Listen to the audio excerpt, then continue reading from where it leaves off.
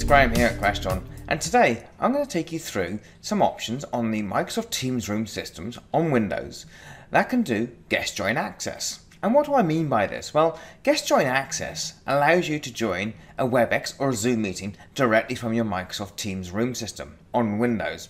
Just remember, there's two platforms, Windows and Android. This only applies to Windows, it's not yet available on Android. So I'll show you some of the features you can do, but also what I'll take you through as well is the Crestron bring your own device. So in our advanced kits, how do we do other platforms so that are not Zoom, they're not WebEx? How do we do those other platforms? GoToMeeting, Hangouts, Pexup, whatever it might be.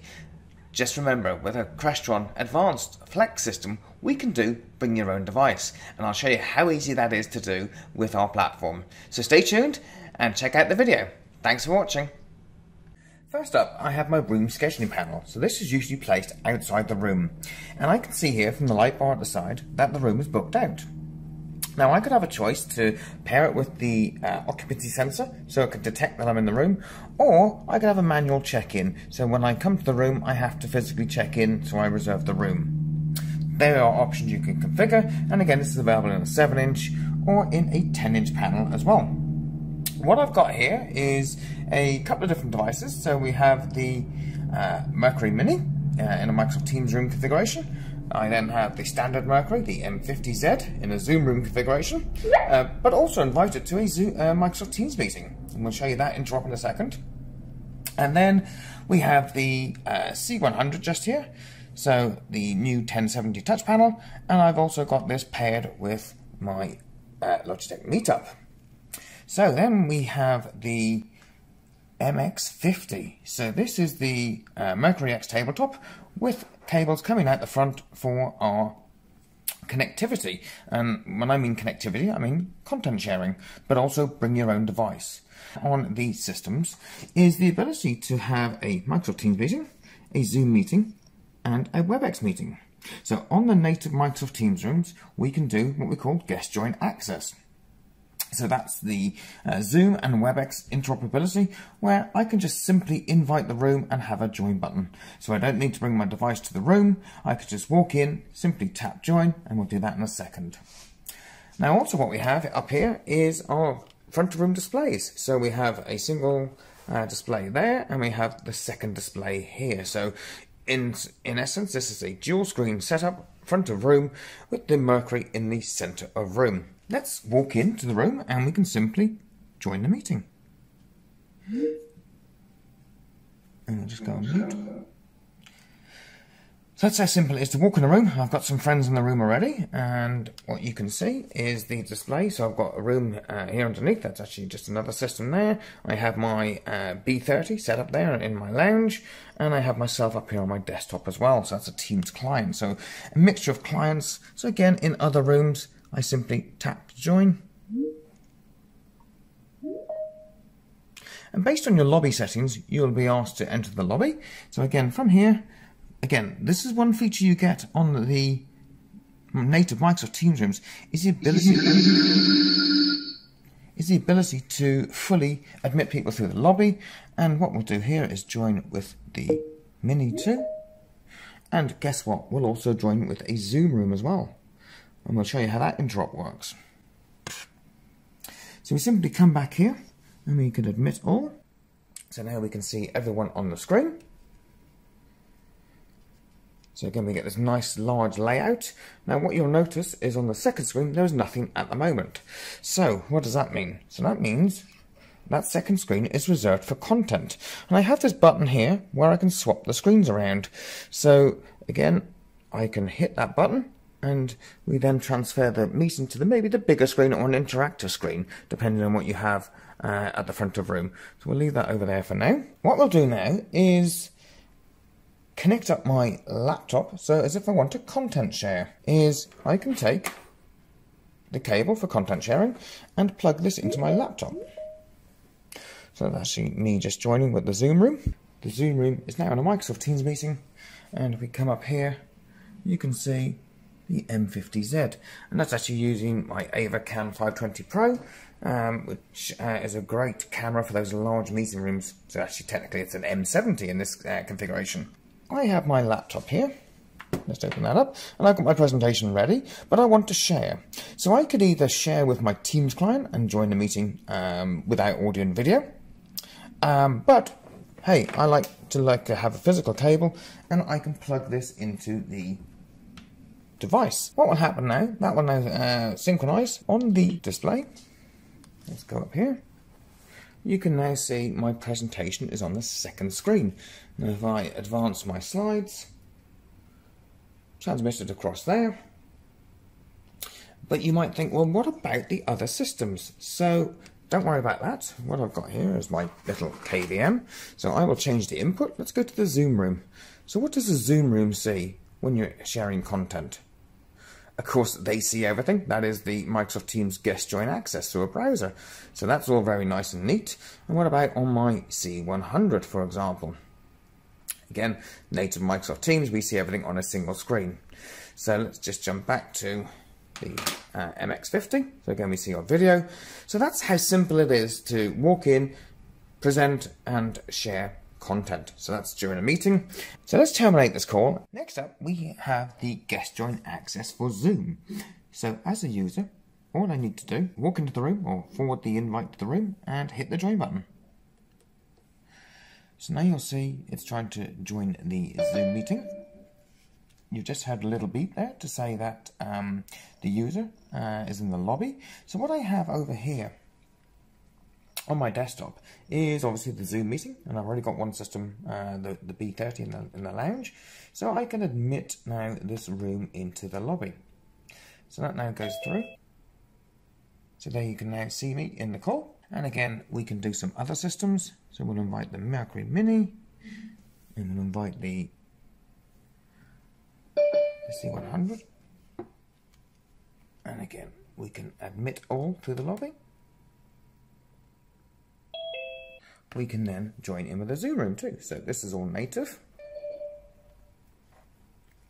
So as you can see, I'm hitting the lobby with that standard Zoom configuration. So there we have everyone connected now. So we have the Zoom room, the front of room display. So now on this is showing the active speaker. So if I unmute someone else, let's say the Mercury Mini, as you can see, that changes the active speaker now. So that's what the guest join access experience is in Zoom. So that is, let's say, one of the features. And then also on the second screen, that is empty. Now, if I share content from my Zoom client, so here I am on Zoom, and I want to share my screen, and let's just share this web page. Now, on the front of room display, that is shown on the same display. So again, the second screen is left empty because it cannot process anything on that second screen today. So if you have two front of room displays, that one is left empty. So we can see our content, and we can see our people in the top corner there as well. So we can see video and the content share. So that's okay. We're receiving this content share as a remote participant. As you'd expect, we can see that. Now, if we stop that sharing, and this again, this is just one of the limitations of guest join access, is I've got my cable now that I want to use and maybe share into that meeting.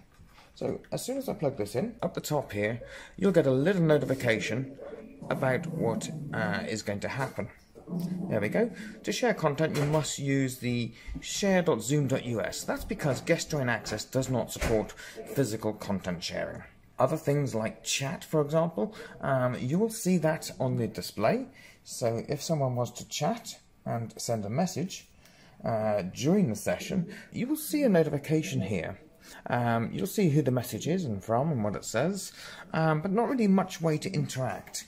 There is this feature on the touch panel where I can bring the content over here. So again, if you need to do any extra authentication, you can do that, but you can then control the content. It's one way of seeing things, what someone has mentioned, return that back to the front of room display. So what that's actually doing is duplicating it, so putting it on the front of room and on the middle of the room. So again, I can just toggle that off. So we go back to our normal just meeting information, and then video on the front of room display. So that's guest join access for Zoom, and that's one way to have a simple interoperability with native Microsoft Teams rooms. So now let's switch to WebEx. So again, this is the guest join access that's built into Microsoft Teams rooms. So I simply press the join button to join my WebEx meeting. The one thing to note about WebEx guest join is that the meeting must be started, otherwise it will just time out. So make sure that is all set up. And again, let's bring in some other systems as well. Let's bring in the Mercury Mini as well. So again, you can see what's happening on the display, and you can toggle that here. And so we go up to the front of the room, and we can see we're in a call, and we can see we have other people. So again, main view is active speaker, and whoever speaks will obviously be the full screen. So I have my WebEx client. So again, down here you'll notice front of room display, second display is empty. So that's the standard for guest join access. It's only supporting the single screen. So these are all in the call now. So I've got things like being able to stop my camera, stop my microphone, my volume control, but also at Crestron we have room control. So I can still control my local camera, so the far end can see that, so I can turn on the auto framing, whether that's the Huddly IQ or the AvaCam 520 Pro, look at any presets. So again, all these native features that we have on Crestron are available in the guest join as well. So here I have my laptop, again with the WebEx meeting running, and again if I take my content sharing cable from this Microsoft Teams room, and if we put this up here on the screen, there's slightly different messaging here on the WebEx side of things, but it does say, you know, you must use your personal device to share content. So that will display up on the top of the screen. There you go. To share content, use your personal device. So physical cable content sharing isn't available. And again, if we do things like some chat messaging, in the bottom corner you can see that Graham says hi. So you can see actually the messaging coming through, but again, very hard to interact with it. For example, on the guest join, when you're on the front of the room, you could also utilize the toggle feature and control that from here, see who it is, but not the simplest, but it's an option that you can actually see who said what, and maybe make a note of a short URL or something, and then just simply toggle back, and you've got your standard meeting layout again. So a couple of options there to see what's happening with guest join access. You are included in the meeting, you've got voice, video, and you're receiving content. But just remember that second display is empty and no physical cable connection. So that's guest join access for WebEx, very similar to Zoom. The only difference is that the WebEx meeting must be started, and then you're good to go. Now, let's talk about guest join access. If you don't have one of these Zoom or WebEx, what do we do? Well, that's where the Crestron MX and very soon the BX, CX and MMX products, so what we call our advanced range of products, have the ability for BYOD. So you've noticed down here, I have got two cables connected here. So on the Mercury series, it's using two cables. On the new forthcoming systems, it will just use a single USB-C cable, and you'll get a message here. So let's just end these meetings. Let's take you to this meeting in a native mode. Let's just say that you wanted to be able to join this meeting, but not use the one-touch join. You want to bring your laptop in because you may want to share a lot of chat, and you want to share content, for example. All we need to do on our device, take this cable and plug that in to the USB port. Now, watch what happens to the Mercury. So on the display, speakers and camera are initializing. So this is now moving over the peripherals, so the microphone, speakers, and the Huddly IQ camera to my laptop. That means I can then utilize system in a BYOD mode. I've got my content cable plugged in as well, so we're seeing my laptop across both screens. Now let's say I want to join that Zoom meeting. So I simply open up the Zoom, so we can actually see it here nicely. You can see I've got some interesting things tonight. What I can do, join a new meeting. I can start that meeting. So you'll see myself here. So this is now using my embedded camera. But what I can do is you join my audio. And here in the bottom corner of your Zoom client, you can choose your video. So I want to use the Huddly IQ, which is part of the room system. So I simply select that. And there you go, we're using there. And again, you can ensure you're using the Crestron Mercury, your audio device for inbound and outbound audio. So now we're using BYOD. Now the clever thing here is we're across both screens. So again, if you are sharing content, so if we go to share screen in this environment, and let's pick our PowerPoint. Within this native BYOD experience, we are sharing our presentation across both screens. We're making use of 2 screens with this Crestron BYOD solution. So it may not be a Zoom room, you may not have a Zoom meeting, but that's just one example here with Zoom. Makes it much more easier to see. If you're in a large room, you're not all constrained to a single window. What about if you have a PEXIT meeting? Again, you can join through your browser with here. It will use both screens. So again, using both screens in a third-party meeting, so then we can sit around the room and social distance and use the audio from the Mercury. You are the only participant in the conference. And then also use video from the Hudley IQ camera. So again, up there we have the Hudley IQ, utilising the room, and we've got full dual display. And if you notice here, we still have our Teams meeting in the background that we can join afterwards, but we can't actually join anything, so we protect that. We don't log it out or anything. So as soon as a user is finished, they just simply disconnect their cable, and then the system jumps back straight away to the Teams meeting room environment, and I'm ready now to do my call. So very, very simple to do your guest join access, either natively within the Microsoft Teams room or within a Zoom room, or with Crestron BYOD, take a simple cable and plug it in. Nothing resets, and also we get dual screen functionality with Crestron BYOD solutions when utilising native Microsoft Teams, or very soon Zoom rooms as well. Any questions, feel free to ask me, and it's very nice to have you listen to me today. Thanks very much.